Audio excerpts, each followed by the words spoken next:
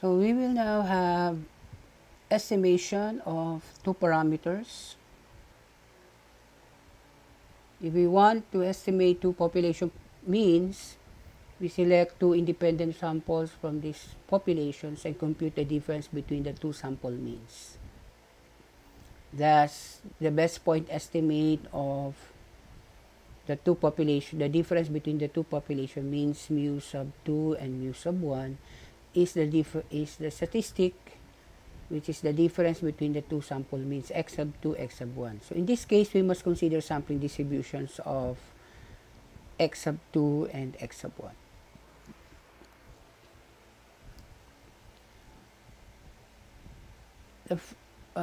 The first case is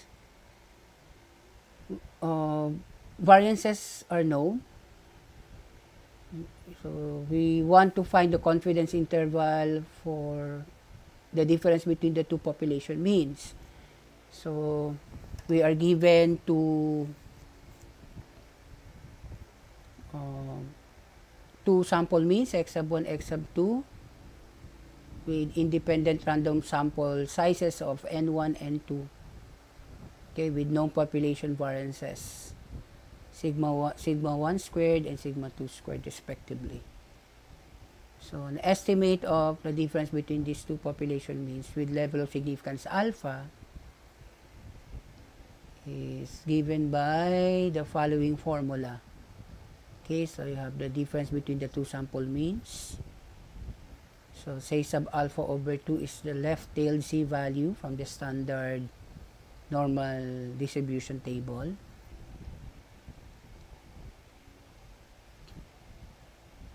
Now for unknown variances, okay, sigma 1 and sigma 2, but in this case, we assume that the population variances are equal. Then an estimate for the difference between the population means mu sub 2 and mu sub 1 will be by this formula. Okay, so this time we'll be using the t value that is from the t distribution table with number of degrees of freedom of n1 plus n2 minus 2, and then alpha over 2 from the given degree of confidence. So SP here in the formula is the pooled standard deviation. This is obtained by this formula. So 1 minus, or n1 minus 1, and then the sample standard deviation S1. This is n2 minus 1, and then n1 plus n2 minus 2. For unknown variances and not equal, okay, this is the formula for the difference between the two population means.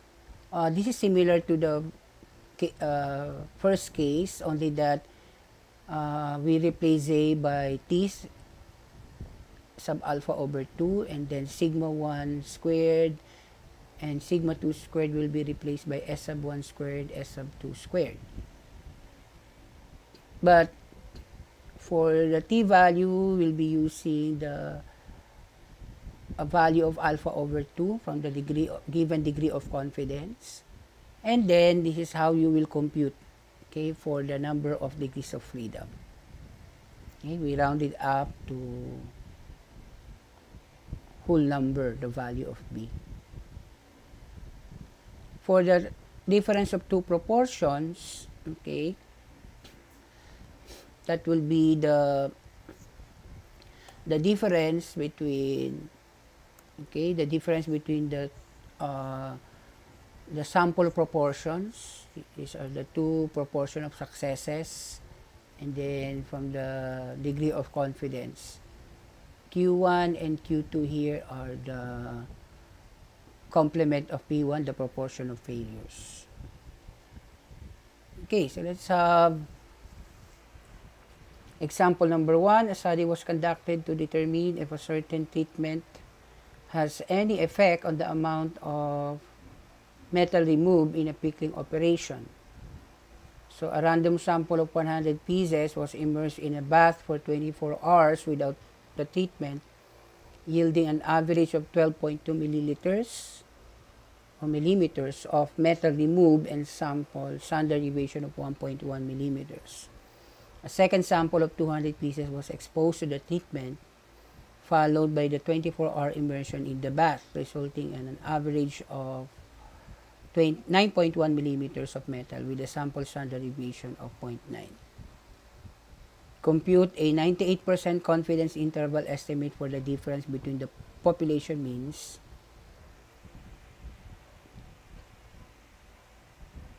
So we are given for sample 1. Okay. The sample means the standard deviation, standard deviation, and then the sample size. Okay, and then you are also for sample 2 given the sample mean x1, the standard deviation of 0.9, the sample size of 200. Although we have unknown population variances here, the sample sizes are too large for the table. So we can use S as an estimate of sigma and then apply case 1. Okay. But in the next slide, we will try to use case 2. The unknown variances and unknown equal variances. So with a 98-degree confidence, okay, so your alpha over 2 will be 0.1. And then from the Z table, you expect to get negative 2.325. Okay, take the absolute value for the confidence interval formula here. Okay, so sigma 1 is now 1.1, sigma 2 is 0.9, N1, N2 or 100 and 200 respectively. So this is your Z sub alpha over 2, your x2 minus x1. We always take x2 to be greater than 1, no? So we will avoid a negative difference. Okay, so we are 98% confident that the difference between the two population means, okay, will fall between 2.8 and 3.4. So if we will use case 2, assume equal variances. Okay, so the number of degrees of freedom will be 298 in the T table that is considered as infinite. So if you have a 98% degree confidence, your alpha over 2 will be 0.01. And then from the from the T table, okay, so that will be considered as infinite, and then using under 0.01 column, you should get 2.326. No? And then your pooled standard deviation will be, okay, so this is 99, 100 minus 1, and then 1.1 squared plus 200 minus 1 or 199 times 0.9 squared divided by 298. So you should be getting 0.97. So 12.2 minus 9.1. Okay, and then this is 2.326 from the table. Your SP is 0.97. So square root of 1 over 100 plus 1 over 200. So the difference between the two population means will fall between 2.82 to 3.38. From the previous slide, we obtained 2.8 to 3.4, so very close.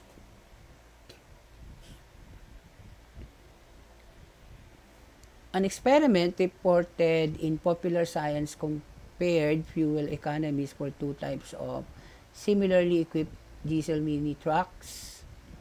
Let us suppose that we have 12 for the first type of truck, and then for the second type of truck we have 10. Okay, and then the mean average for the first sample, we have 16 kilometers per liter with a standard deviation of 1 kilometer per liter. The second sample, we have 11, the average is 11 kilometers per liter with a standard deviation of 0.8. So construct a 90% confidence interval for the difference between the average kilometer per liter for the two mini trucks. So we are given from the two samples, okay. Sample means the sample standard deviation and the sample sizes. And then given a 90% degree confidence, okay, your alpha over 2 will be 0.05. Okay, and then this, since we have unknown, okay, variances, and then it is stated that the population variances are not equal, so we make use of case 3. So in case 3, we have to compute for the number of degrees of freedom using this formula. Okay, so you're given S1, S2, N1, N2, and then expect you get 19.98 or 20, and then from the Z table, okay, under 0.05 and 20 number of degrees of freedom, the value is 1.725. Okay, so using the formula for case 3, x2 is 16, x1 is 11, so this is your T sub alpha over 2, and then your S1, your S2, N1, N2. Okay,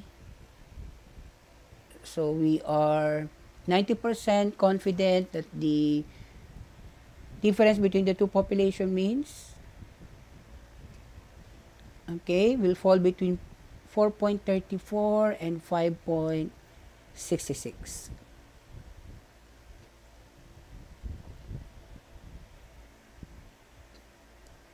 A certain geneticist is interested in the proportion of males and females in the population that have a certain minor blood disorder. In a random sample of 1,000 males, 250 are found to be afflicted, whereas 275 of 1,000 females tested appear to have the disorder. So compute a 95% confidence interval for the difference between the proportion of males and females that have blood disorder. So we are given sample, the first sample, 1,000, and then the proportion of success is 250.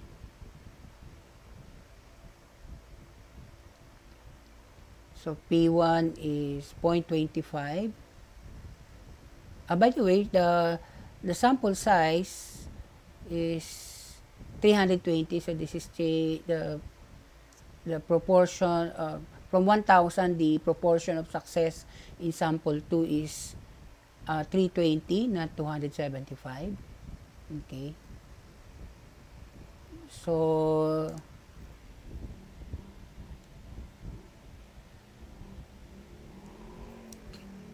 then we change this to 320, so you have 0.32.